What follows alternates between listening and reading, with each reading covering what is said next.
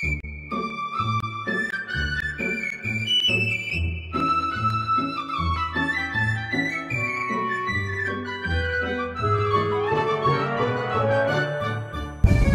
at the Docklands as part of our ongoing series of Hidden Melbourne, and I guess most people think about the Docklands as sort of nice big shiny architect designed buildings, restaurants, the big wheel which is eventually going to go round and round.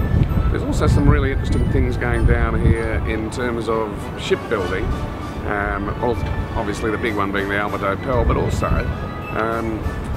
people with small projects building their own boats. We're going to have a look at both of those right now. All around us you see boats in various stages of renovation, rebuilding or being built from new.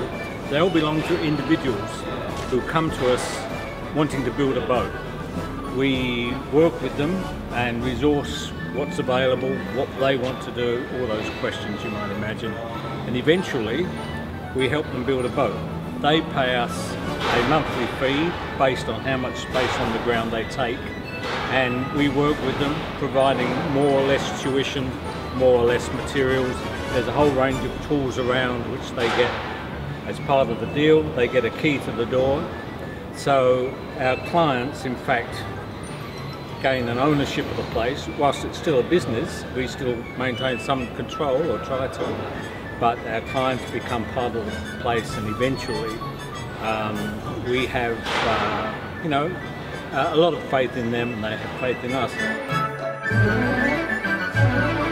This ship was built as a cargo ship in northern New South Wales in 1903, and has worked pretty well continuously ever since, either in the cargo trade or with us as a sail training ship.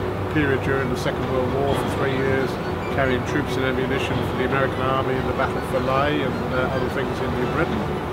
And we've got approval from the state government and planning permission and the City of Melbourne's support to restore the ship. So she needs a fairly extensive refit, which is what happens to ships.